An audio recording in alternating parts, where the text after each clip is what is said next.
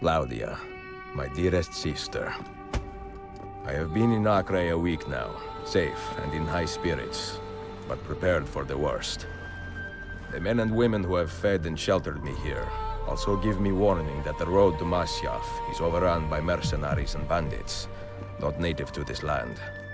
What this could mean, I dread to guess.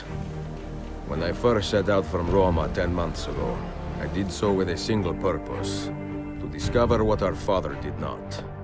In a letter written the year before my birth, he makes mention of a library hidden beneath the stones of Masyaf Castle. A sanctum full of invaluable wisdom. So what will I find when I arrive there? Who will greet me?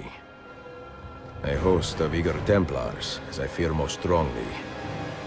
Or nothing but the whistling of a cold and lonely wind. Masyaf has not been home to the assassins for almost 300 years now. Can we still claim it for our own? Are we welcome there?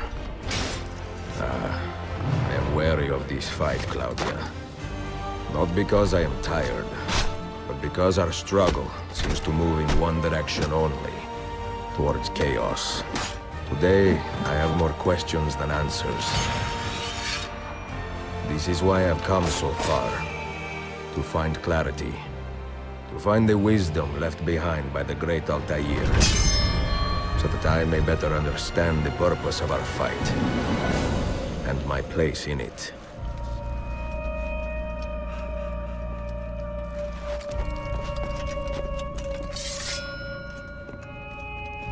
Should anything happen to me, Claudia, should my skills fail me, or my ambition lead me astray, do not seek retribution or revenge in my memory, but fight to continue the search for truth, so that all may benefit.